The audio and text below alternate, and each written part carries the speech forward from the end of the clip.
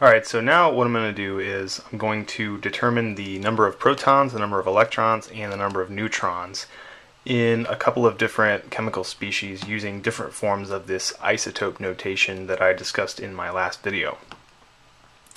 So let's do the first one. Here we have a neon atom that has a mass number of 21 and an atomic number of 10. So remember that this is our mass number.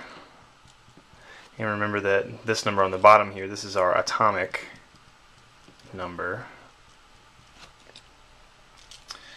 So the number of protons is pretty easy. I mean, the number of protons in a nucleus is just going to be your atomic number. So that means this has 10 protons. And since this atom is neutral, meaning it is not charged, it is electrically neutral, that means that it must have the same number of electrons as it does protons. So 10 electrons. And the number of neutrons, well, we obtain that by subtracting the mass number by the atomic number. So that's just going to be 21 minus 10, or 11 neutrons. Pretty simple. We're going to move on to another one.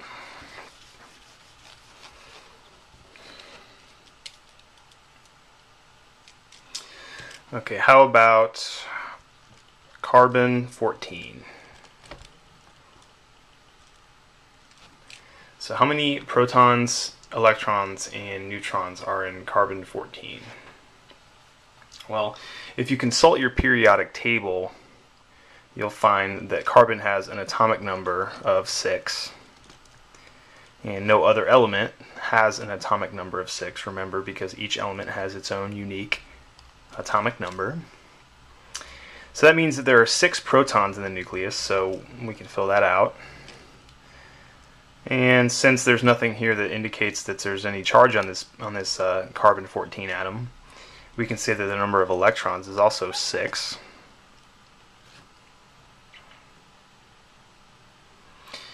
The number of neutrons is obtained again by subtracting the atomic number from the mass number.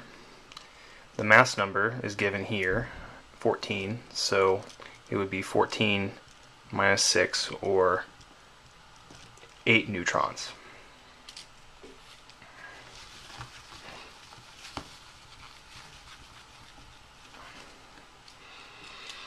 Let's see, how about, okay.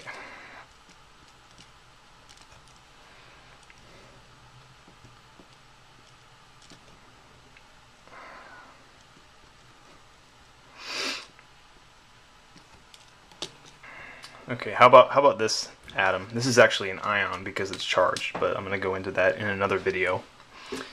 So how many protons, electrons, and neutrons do we have in this guy? Number of protons is the atomic number shown here at the bottom left, so that's just going to be 11. The number of neutrons, once again, is obtained by subtracting the mass number from the atomic number, so 23 minus 11, or 12 neutrons. But notice that the number of electrons isn't going to equal the number of protons anymore because this thing is charged. It has a +1 charge on it. So normally, if it was neutral, the number of electrons would equal the number of protons. So that would mean that we would have 11 electrons. But since this is not neutral, this has a charge of +1, that means we must have 1 fewer electron, because remember, electrons are negatively charged. So 11 minus 1 electrons, that's just going to be 10. So this sodium ion up here has 11 protons, 10 electrons, and 12 neutrons. So let's go over one more.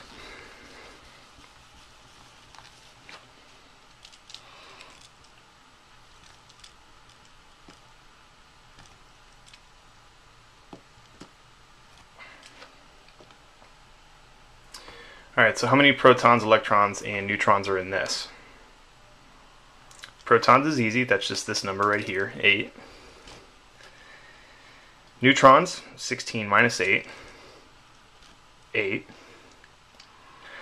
If this was neutral, the number of electrons would be 8, but this actually has a charge of 2 minus. By the way, just a quick note, this says 2 minus. An equivalent way of writing this would be minus 2, or even minus minus. But I think the more common way that you'll see it written is like this, 2 minus. Why the minus sign comes after the 2, I have no idea. But all it's saying is that it has a minus 2 charge. So if the number of electrons were equal to the number of protons, in other words, if this chemical species was neutral, then we would have 8 electrons.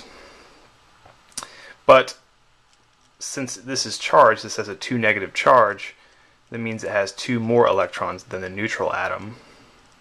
So 8 plus 2, we get 10. This has 8 protons, 10 electrons, and 8 neutrons. So there you go. Hope this helps.